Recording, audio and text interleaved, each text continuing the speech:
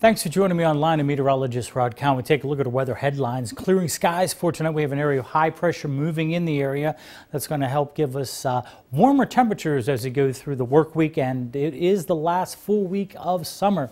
Take a look at the satellite radar composite, the big picture here. You start to see those clouds disappearing, but as we get in future tracker mode, we have those clouds in place, and notice how we have this area of high pressure starting to drift from Canada over towards western New York. As that does, we get a northeasterly flow, so we're going to have sunshine mixed with clouds for a majority of the day tomorrow. Now, as we get into the evening hours and into Wednesday, mainly clear skies. Our next chance of seeing any rain is well back towards the west. This cold front is slowly going to push towards us over the next several days.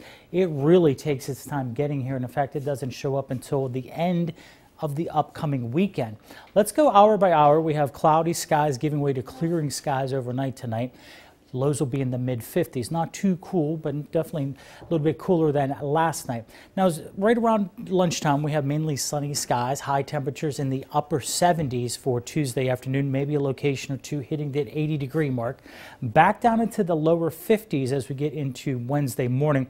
Some locations indicated by the model in the 40s. I don't think we're going to get quite that cool, but it will be a little cool as we start Wednesday. Now, as we get into Wednesday, Thursday, and Friday, we'll start to see a warming trend. As we get in, I think on Wednesday we'll be right around 80 degrees for a high in the afternoon. For tonight, 57 for the overnight low with those clouds decreasing.